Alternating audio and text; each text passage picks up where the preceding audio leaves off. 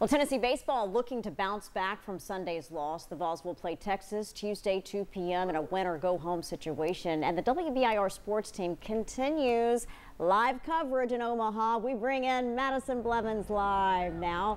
She sat down with a very special guest at the College World Series. Madison? Hey Beth, the road to Omaha looks different for every player and coach. The same is true for each broadcaster here this week. Former 10Sports reporter Kris Budden is on the sidelines for ESPN throughout the entire tournament.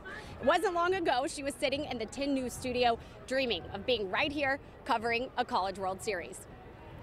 Reporting from Thompson-Boling Arena, Kris Budden, WBIR 10 Sports.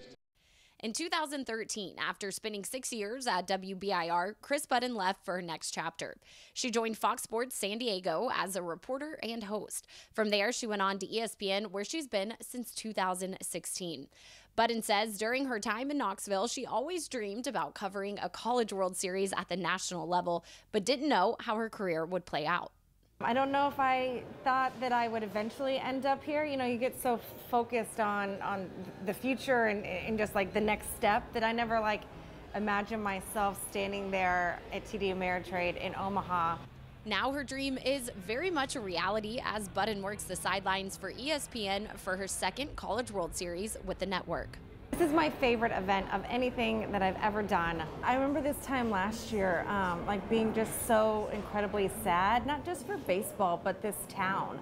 You walk through it during the College World Series and we know the restaurant owners and the tiny little shops, and this is what this town is all built on, is this event for 15 days. As Tennessee looks to bounce back Tuesday against Texas, Kris shines light on what makes a successful team in Omaha. All of the teams that have been successful here, Mississippi State, Stanford in the past, Vanderbilt will say it, you can't get caught up in this is Omaha. And it's a lot because everywhere you go, there are people. You just have to play your ball and not think about the stage that you're on. The excitement in Omaha this week is unparalleled to any event that Kris Budden says she's covered. She says, you know, I've covered the Olympics twice, and I've been to a lot of college football events, but Omaha for the College World Series is truly something special. It was really cool to catch up with Kris Budden. Now she's inside on ESPN right now calling the two games today.